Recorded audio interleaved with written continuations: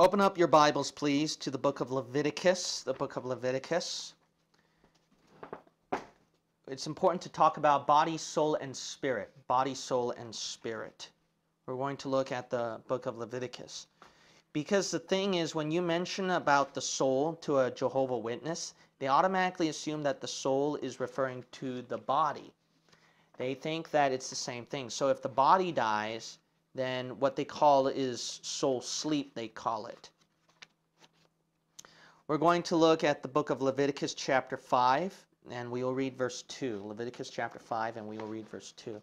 That's why there's an important doctrine which we believe in, and it's called dispensationalism. Dispensationalism. In dispensationalism, we believe in rightly dividing things so that the picture can make more sense. So we believe in dividing things, and the things that we divide are body, soul, and spirit. It is absolutely important that we divide these three things. However, there are verses in the Bible that seem to show that there's a combination of body and soul. And then there are other verses that seem to combine soul and spirit. So how do we deal with these passages, especially if Jehovah Witnesses really use these kind of verses? So here are some examples. We're going to look at Leviticus chapter 5. And we will read verse 2. The Bible says, "Or if a soul touch any unclean thing." So is this soul literally a soul, or is it referring to a body? "A soul touch any unclean thing, whether it be a carcass of an unclean beast, or a carcass of an unclean cattle, or the carcass of unclean creeping things, and if it be hidden from him, he also shall be unclean and guilty." So notice right here that this doesn't seem like a soul that touches. It's actually a body that touches an unclean carcass. There's like a combination with this soul and body together. Let's also look at Leviticus 5:4. "Or if a soul swear, pronouncing with his lips to do evil." See that? That sounds like the body. There's a mingling with the soul and body together. "Whatsoever it be that a man should pronounce with an oath, and it be hid from him." Let's also look at another passage. Look at Leviticus 7:18. Chapter 7 and verse 18. This combination all over, this strange combination. "A soul can eat," it literally eats, "a physical meal. And if any of the flesh of the sacrifice of his peace offerings be eaten at all on the third day, it shall not be accepted, neither shall be imputed unto him that offereth it. It shall be an abomination. And the soul that eateth of it shall bear his iniquity." Can a soul eat a physical meal? Let's look at Leviticus. Well, here's a really good one. Look at Isaiah 51. Isaiah 51, verse 23. Now, independent fundamental Baptist churches, because they lack so much knowledge of the Bible, they think it's ridiculous that the body can be mixed up with the soul. Actually, no. You saw so many verses where the body and soul, they were like mixed together. It's like the soul is stuck to the body. Is that heresy? No, this is actually true. We saw these verses at Leviticus. It's all over Leviticus. Whatever the body does something, the soul does the same thing because it's stuck together. Because here's a really good one. Look at Isaiah 51 and verse 23. Verse 23. "But I will put it into the hand of them that afflict thee, which have said to thy soul, bow down, that we may go over." Right? You're telling the soul to bow. But what is bowing, the soul or the body? "And thou hast laid thy body as the ground, and as the street to them that went over." So there's no doubt there's this combination of body and soul together. So this is a doctrine that independent fundamental Baptist churches deny, including King James only people. No, Bible believers believe that the body and soul is stuck together. But wait a minute, are we like the Jehovah Witnesses then? Where we think that whenever the Bible talks about the destruction of the body, that it's in the grave, that the soul is in the grave too? No, the soul, body, soul, and spirit are divided. Wait a minute, but I thought you said they're stuck together. This is where it gets really interesting. This is a doctrine that we really believe in. Look at the book of Colossians chapter 2. Colossians chapter 2.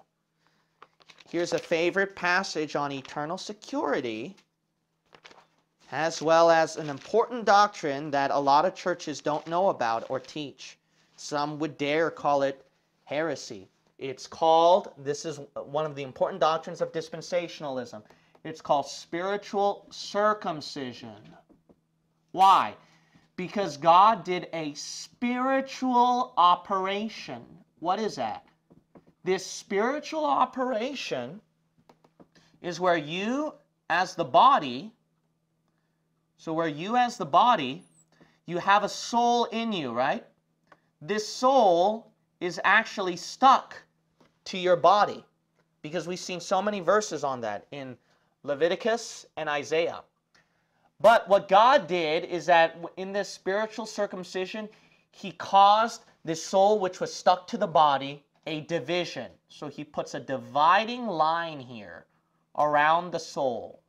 So even though your soul is in the body, it's not of the body. So it's like an ice tray. If you have an ice tray and then you fill it up with water and then you put it in a freezer, what happens? The ice becomes part of the tray. But then if you break it apart, the ice cubes may be still in the tray, but it's now no longer of the tray. That's the same thing with what God did with you. You might say, no, I don't believe it. No, look at this, Colossians chapter 2. Look at verse 11. In whom also ye are circumcised. Now what is circumcision? It's referring to a bodily cutting off. It's referring to cutting off from some part of the body.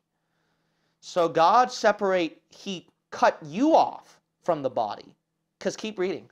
With the circumcision made without hands. So this is a circumcision not by physical hands. It's an invisible spiritual circumcision.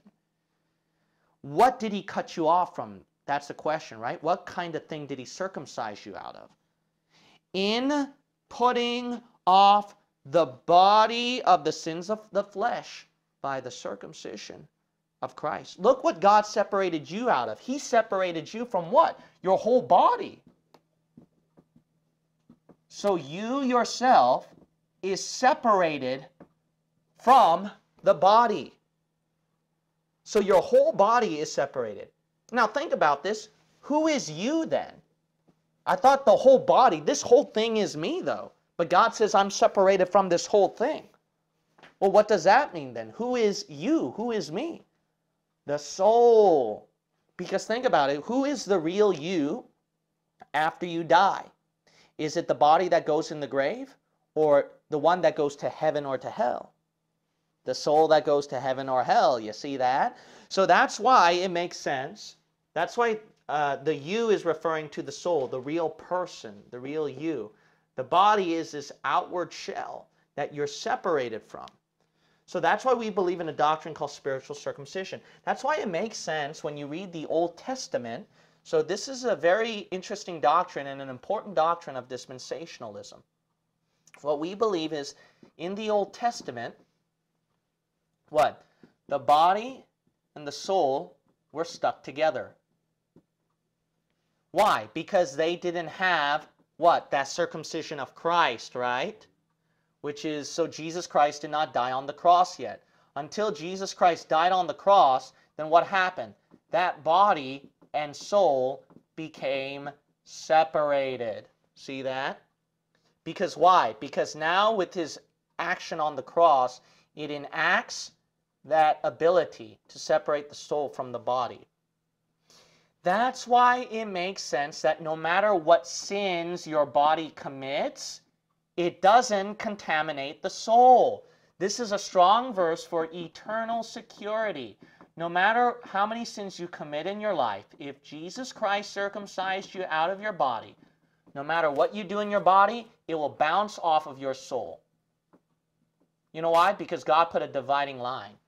But it also makes sense. Go to Ezekiel 18 now. Go to Ezekiel 18. But that's why it makes sense in the Old Testament, your salvation was not just by faith, it was faith and works.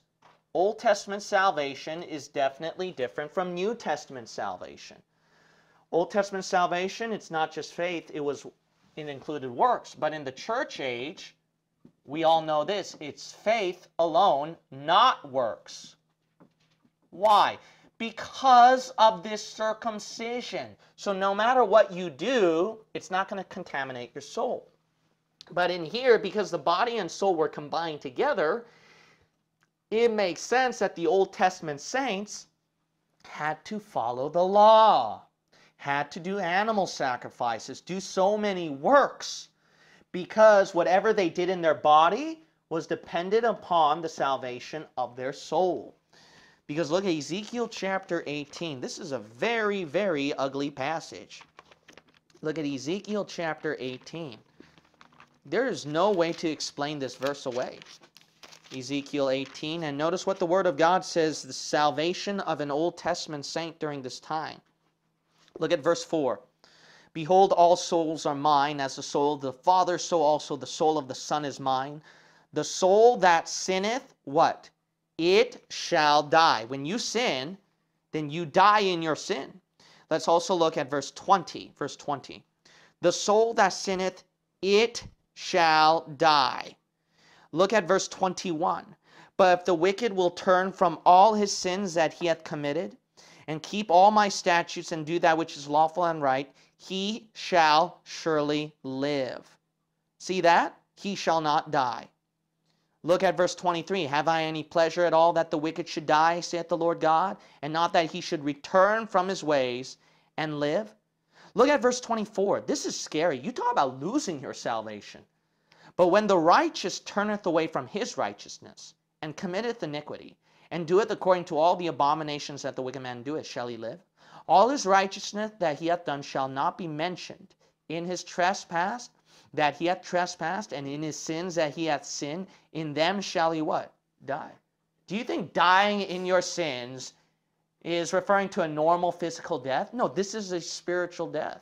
Not only that, it actually says soul. You know what's so funny is that these independent fundamental Baptists, they don't believe the body and soul is combined. And they don't believe in a faith and works salvation in Old Testament. But what do you do with Ezekiel 18 then? So then all of a sudden now they say that this soul here is actually talking about the body here. Wait, I thought you didn't believe the body and soul were stuck together. So now you replace the soul with the body in Ezekiel 18? Not only that, you don't even believe in the faith and works salvation in the Old Testament. Independent fundamental Baptist churches, see, they lack so much doctrine. Now, the easy answer is this. Some of these people, now, they came up with this extreme weird teaching. Only a small fringe would do this, but this small fringe, they would say, well, yes, we believe that the soul was stuck to the body. So, yeah, so when Ezekiel 18 says that whenever the body sins, the soul sins. So that's what it means. But that doesn't mean that the soul salvation was dependent upon faith and works. It's only talking about a physical death here, Ezekiel 18. It's not a spiritual death. It's only talking about a physical death because the soul was stuck to the body. So whenever the body did a physical thing, it's talking about a physical death. But the thing is that kind of argument from IFB, weird fringe people, that falls apart because they just admitted that the soul is stuck to the body. So if they admitted that when the body sins, then does that mean the soul sins too? Yes, the soul sins along with the body. That affects the soul salvation then, does it not still? See, so that argument is really foolish and it falls apart. Now the thing is that in this argument, there's going to be some people that will try to push this doctrine of spiritual circumcision away, but it's all over.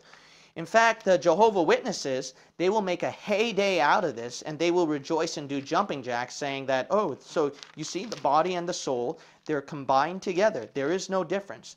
But no, there is a difference, because we're going to look at these passages. Matthew chapter 10, please, Matthew chapter 10.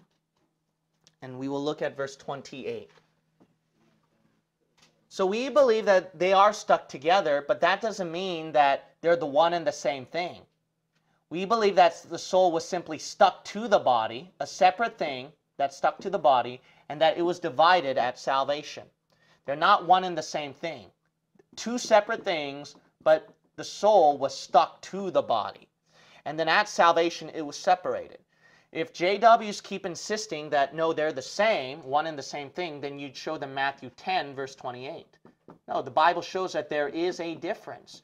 And not only that, this is a strong verse that debunks Jehovah's Witness teaching that the soul, when it dies like the body. No, there is a penalty, a burning hell forever. Matthew 10, 28. And fear not them which kill the body, but are not able to kill the what? Soul. But rather fear him which is able to destroy both soul and body in where? Hell. See, there is a big difference. There is a difference. They are not one and the same thing. Not only that, look at Romans 7. This makes sense when you look at Romans chapter 7. Remember, the you is referring to the soul or the spiritual nature, right? And then the body is referring to the fleshy nature.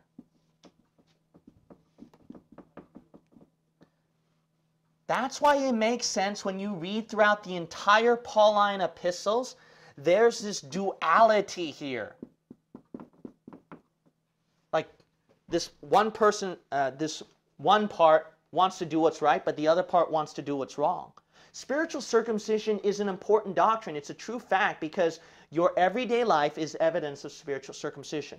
The spiritual nature conflicts with the fleshy nature. See that? Now look at Romans chapter 7. Romans chapter 7. Verse 15. For that which I do, I allow not. For what I would, that do I not. But what I hate, that do I. If then I do that which I would not, I consent unto the law that it is good. See that? So Paul's saying one side, I want to do what's right, but the other side, I'm doing what's wrong. Why? Because it's not you, the real you, spiritual nature, but it's your flesh. Look at verse 17.